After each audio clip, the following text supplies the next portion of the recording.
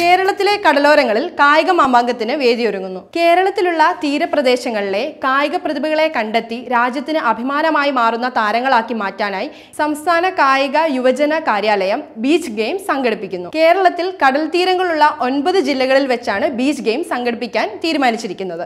കടൽ തീരമില്ലാത്ത ജില്ലകളിലെ കായിക താരങ്ങൾക്കും മത്സ്യത്തൊഴിലാളികൾക്കും അതത് ജില്ലകളിൽ മത്സരം നടത്തുന്നതായിരിക്കും. ജില്ലാ മത്സരങ്ങൾ നവംബറിലും സംസ്ഥാന മത്സരം ഡിസംബറിലുമാണ് നടത്താൻ നിശ്ചയിച്ചിരിക്കുന്നത്. വോളിബോൾ, ഫുട്ബോൾ, കബഡി, വടംവലി എന്നിവയാണ് പ്രധാന മത്സരങ്ങൾ.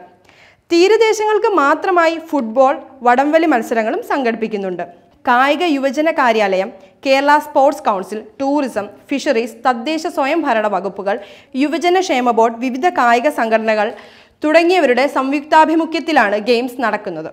കടൽ തീരമുള്ള പല വിദേശ രാജ്യങ്ങളിലും ബീച്ച് ഗെയിംസ് വളരെ ആഘോഷമായി തന്നെയാണ് നടക്കുന്നത്.